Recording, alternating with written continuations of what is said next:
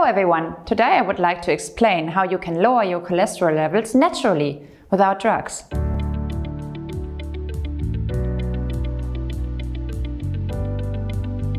High levels of cholesterol are a global epidemic. The World Health Organization estimates they cause around 4.4 million deaths every year. But what the World Health Organization doesn't tell you is that high levels of cholesterol, triglycerides, low-density lipoproteins, lipoprotein small a, and other substances associated with heart disease are only secondary risk factors.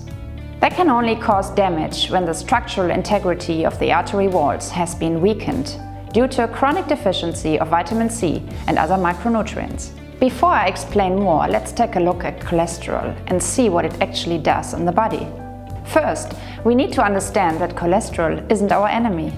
It is a fatty substance that is vital for the normal functioning of our body. A major component of cell membranes, it is also used to make essential molecules such as steroid hormones, fat-dissolving bile acids, and vitamin D. A measure of cholesterol's importance can be seen in the fact that the liver and the intestines make around 80% of the amount the body needs each day to stay healthy. Contrary to the advice about eating low-fat diets that is emphasized by conventional medicine, the fact is that only around 20% of the body's cholesterol actually comes from our food. So why does the body sometimes produce high levels of cholesterol, triglycerides, low-density lipoproteins, lipoprotein small a, and other metabolic products? A chronic weakness of the artery walls increases the body's demand for these repair factors and their rate of production. But instead of focusing on the micronutrient deficiencies I mentioned earlier, conventional medicine seeks to artificially lower cholesterol levels through the use of statin drugs. However, not only do statins not focus on the root cause of high cholesterol levels, they also have many side effects. These include muscle pain, cognitive problems, and neuropathy, as well as dysfunction of the liver and pancreas. Statins have also been linked to the development of life-threatening diseases such as cancer, diabetes, and Parkinson's disease.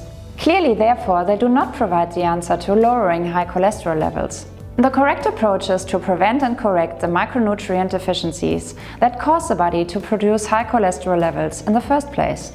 Through an optimum intake of the correct micronutrients, the structural integrity of the artery walls can be strengthened, and the body's need for cholesterol and other secondary risk factors can be reduced.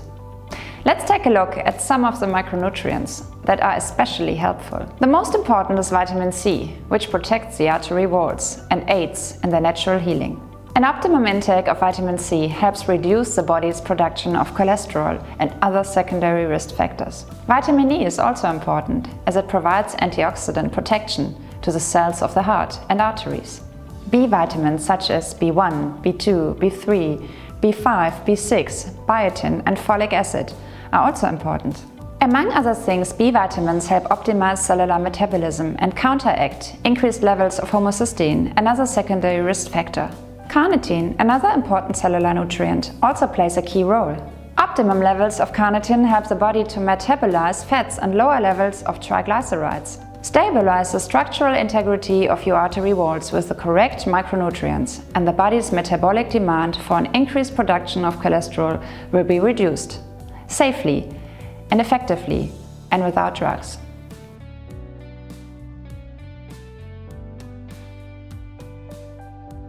So stay well and take good care of your heart naturally. See you next time.